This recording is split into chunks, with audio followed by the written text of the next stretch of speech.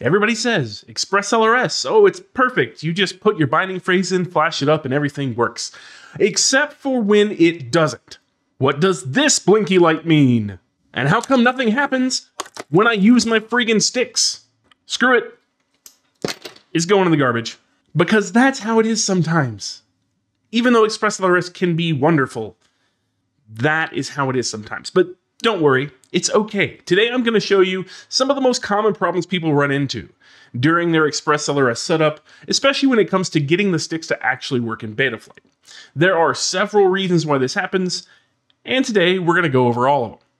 Now, before we get started, just a couple of things to note. One, if you've never flashed your ExpressLRS gear before, you're definitely going to want to do that.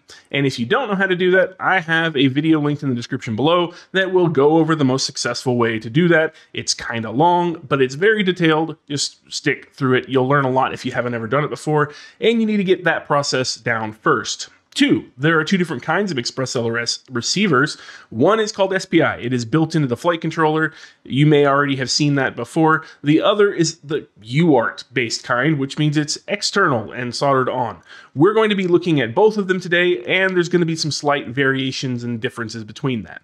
But the really important thing you need to remember here is that your radio and your receiver both need the same major revision of ExpressLRS on them. So if your receiver has a 3.x version and your radio has a 2.x version, that is not going to work. You need to make sure that your receiver and your radio both use the same major revision, which is going to really be version 2.5.1 or one of the version 3.1 versions of ExpressLRS. Just make sure they match. It's going to be really important for what we're going to do. But the first thing we're going to look at to start troubleshooting our issue where we're not getting any response out of the radio into the quad is look at the light on the receiver. And that's going to depend on what kind of receiver you have. Like I said, there are the two kinds, UART and SPI based. If you have a UART based receiver, it's fairly easy to find the light. You just power up the quad and take a look at the receiver. In this case, my receiver is right on top here. You can see the blinkety light there. That is the light I'm referring to. There's only one light on ExpressLRS receivers, so that will be the one that we're looking at if we're talking about UART based. The other kind, SPI, is built into your flight controller, so the light for it may be hidden somewhere on the board. And you just have to cross your sausagey little fingers that there is one. Because the vendor is not required to put one on there. Most of the time they do, but it doesn't always tell you which one is which, and there's a lot of blinkety lights. So if you're not sure which one there is on the board for you, go ahead and go to the manufacturer website, try to find a diagram, see if you can figure that out, because we're going to want to look at the lights. The lights blink in a certain pattern to tell us what is wrong with the system, and that's exactly where we're going to start with this, with the blink patterns. Now you'll also notice there are multiple colors. Mine was blue that I just showed you a second ago, but you may have amber, green, unicorn, I don't know. There's no standard color. Just know that it's one LED, and whatever color it is, the flash patterns are what matters, not the colors themselves. So go locate your LED, and then let's take a look at what they're doing, because there are a lot of different things the flash pattern can do, and I'm going to list them all right here, assuming I've moved over far enough. There's a list right here of the different blink patterns. Yeah, so figure out which one yours is doing after you've booted it up. Make sure that when you boot it up, you already have your radio on so that if it were going to connect, it would. You've selected your ExpressLRS model on the radio that you set up, hopefully when you did all the flashing, and everything is configured in a way where if it was working, it should be working now. You want to see what the light's doing when it's in that state. And pick one of these right here that I have, and then go to the spot in the video where I have timelines for each of those different kinds of things, and let's talk about exactly what to do about them. And the first group of blink codes we're going to take a look at are the single slow flash and the super fast rapid blink. They actually mean two different things. The first one means that the ExpressLRS receiver is actually just setting in idle mode, so it's waiting on something to happen. The second one means that it's gone into Wi-Fi update mode, which usually means that it's set around long enough for the timer to expire and it thinks you're going to want to flash it. So it turns its internal Wi-Fi on and does its thing waiting for you. So it's just sitting there. Normally that happens after 60 to 90 seconds. It depends on what you set when you built the firmware, assuming you flashed it. So that's totally normal. But if you're expecting it to have a bind right now and to make stick movement happen in Betaflight and it's not, something's definitely going wrong. And you're probably going to have to start with running through the binding process. If you've already been through the binding process and you're still getting this, we'll get to what that could mean. But if you haven't bound it yet, now is the time to bind it. If you don't know how to bind it, no big deal. I have a link to the ExpressLRS webpage that will show you how to do that. It's actually pretty straightforward. So go there if you need to bind it. If you've already done the binding process, though, there are really two causes for this. And the first one is that possibly the RF module in your radio is not activated. The model you have selected isn't turning on the internal or the external ELRS module, or it's got the wrong ones on if you have a 4-in-1 internally and need to activate the external and it hasn't been selected. So possibly the model configuration on your radio is just not activating the module for ExpressLRS. The second one is the version of ExpressLRS on your module and radio aren't the same, which we talked about earlier. If you have two varied versions of ExpressLRS, it just won't work. A 2.x version cannot bind with a 3.x and vice versa. So you need to make sure that they are on the same version. The third reason why it could be is the receiver was flashed with a binding phrase. So whenever you build the firmware, you get to insert a binding phrase. It's not that big a deal for the transmitter if you flash it with a binding phrase, because it can pair to multiple things. But the receiver, if it's flashed with a binding phrase, will not be able to bind normally unless you remove the binding phrase. So what do we do about these things? Well, let's get the easy one out of the way first and make sure the correct module is selected on our radio. What you're going to want to do is make sure the model that you're actually wanting to use for ExpressLRS is the one you currently have selected on your radio. Obviously, your radio is powered up. And if that is the case, if you have the right one selected, you're going to want to hit the MDL key. And when you hit that MDL key, you're going to come up to the settings for the model. You're going to want to scroll down, and it doesn't matter if it's color or not. You're going to want to scroll down here to where we see internal RF and external RF. You can see my internal RF is off, and my external RF is set to CRSF, channel range 1 through 16, all of those things here. And mine is set up that way because I'm running an external ExpressLRS module. I have a 4-in-1 module inside of my radio, so I need the external one.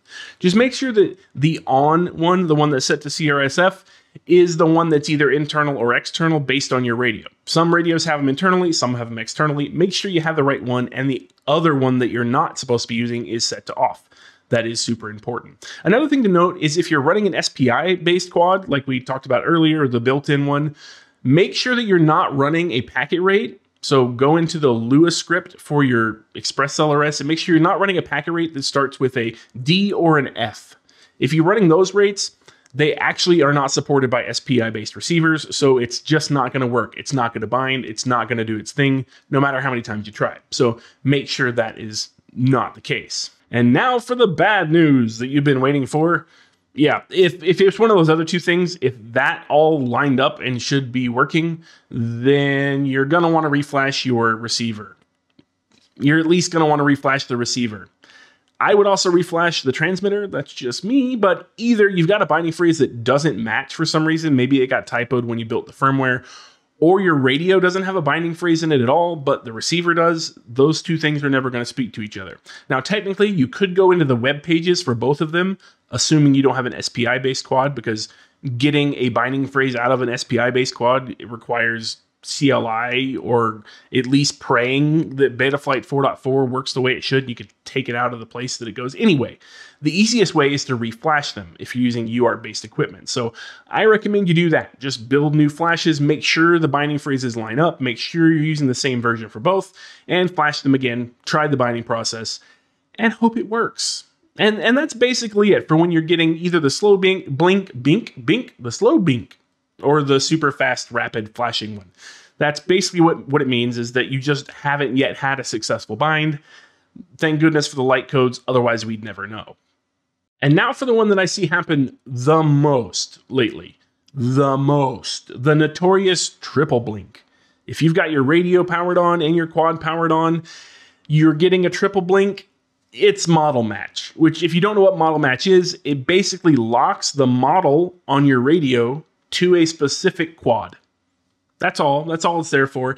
It's really a niche use case where you maybe have some specialized settings for one particular quad and you don't want those settings to apply to anything else. So you make a one-off model in your radio for it. You set a model match number in there, and then you also set that number on the receiver for the quad. And when you do that, if you accidentally have that model selected, it won't bind to any of your other quads, regardless of the binding phrase or any of that. It will do the whole triple blink thing, which we're seeing now. And there's a good chance that you didn't set that up. And you're not wrong. You really probably didn't set that up. However, it's still activated. This has been happening a ton lately with ExpressLRS 3.1. It's just a thing. So I'm going to show you how to take care of it. Let's get it off of there. First, we're going to start by going into the ExpressLRS Lua script on our radio. So we'll hit the sys key, and then we'll go into the ExpressLRS Lua, and you can see here a model match option. You can see it set to off. We're going to go ahead and turn that on, and then back all the way out of the Lua script, open up the Lua script again, go down to model match again, hit it, turn it off, and then back out of the Lua one more time, and all the way back to the screen.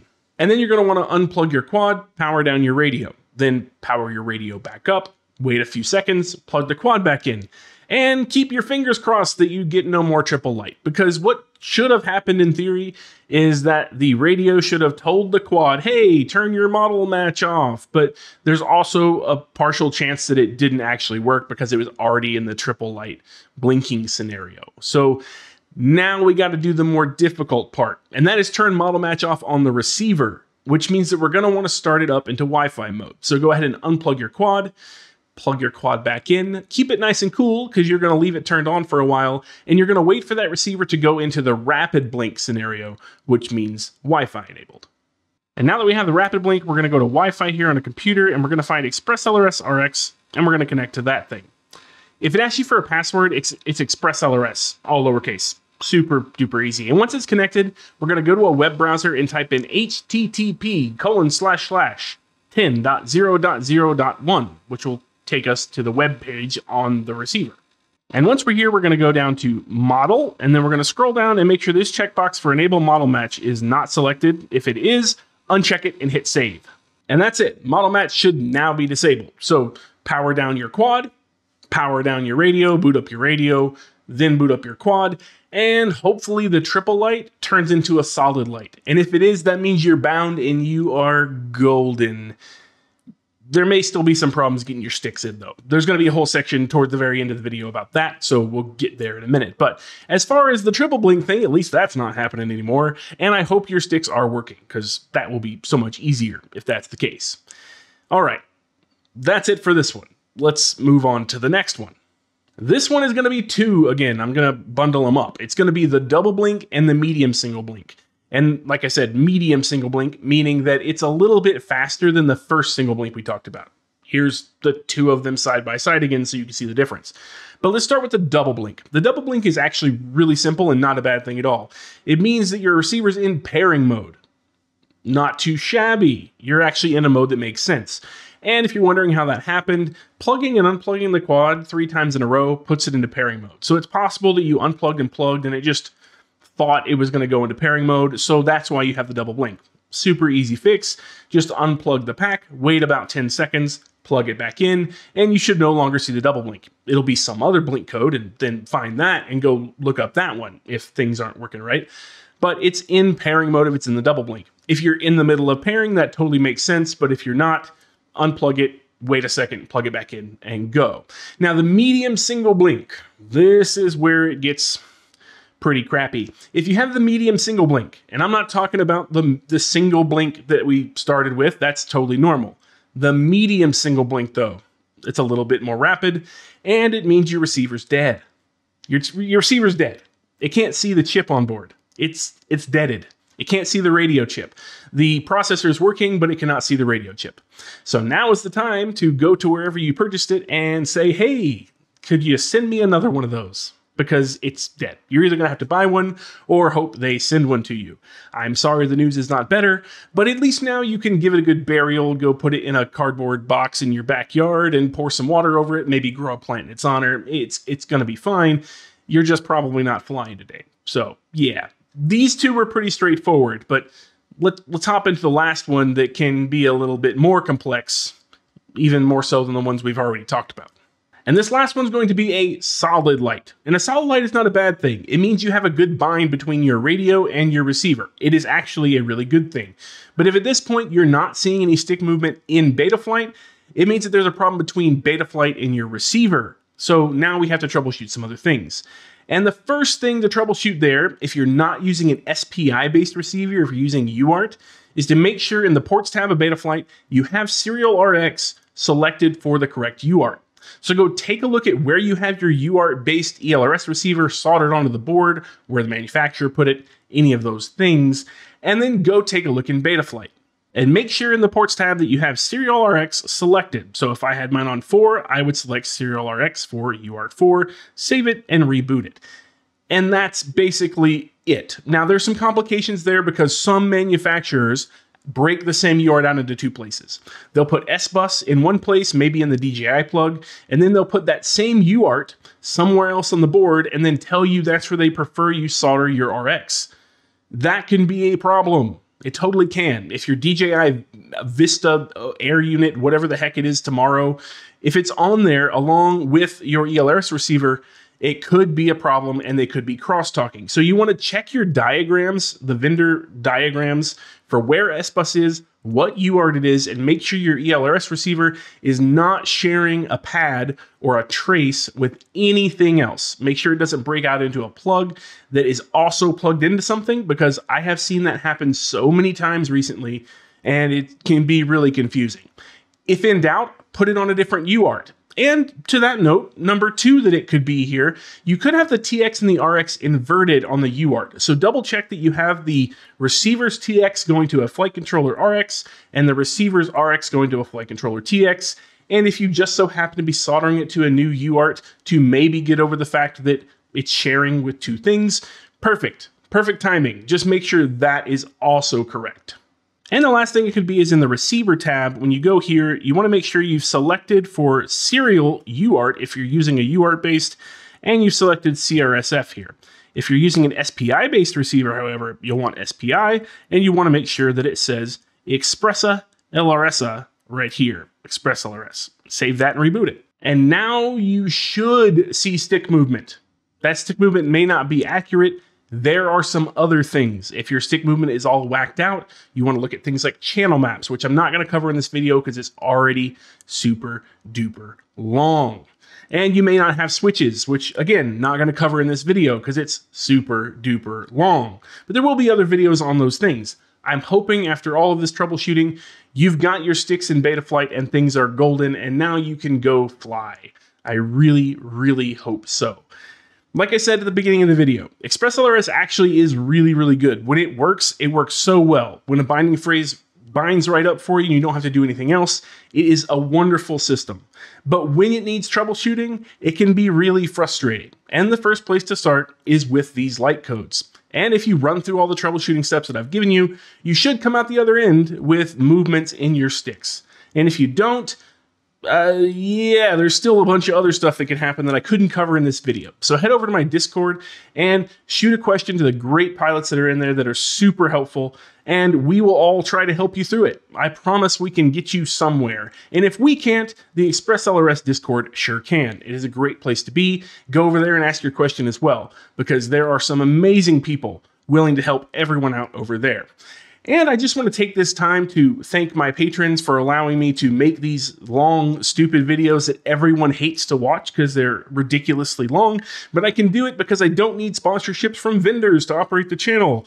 Thanks, patrons, for your hard-earned money that you somewhat stupidly give me to do these things because I do stupid things like this with it. Anyway, if you feel like supporting the channel, I have my Patreon link below. If you don't want to be a monthly subscriber, I do have the Buy Me a Coffee link below as well, and I have a couple shirts if you're feeling the merchin'. If you're feeling the merch, I have the shirts.